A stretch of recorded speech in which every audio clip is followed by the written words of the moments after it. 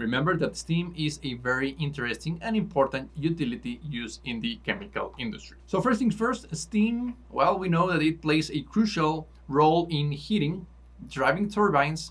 There are three main types of lines of steam, and they are typically categorized due to their pressure. And I'm talking about low pressure steam, medium pressure steam, and high pressure steam. Now from this, I will say that typically we have the low pressure or normal pressure steam. It can be below or vacuum steam, but typically above 1 bar or 2 from atmospheric conditions.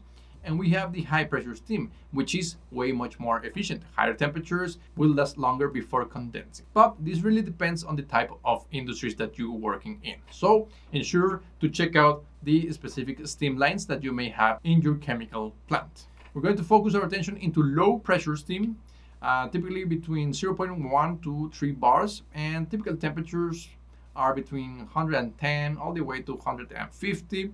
Once again, it really depends on the industry. The common uses are for space heating, radiators in the building, maybe maintaining a temperature in winter and such.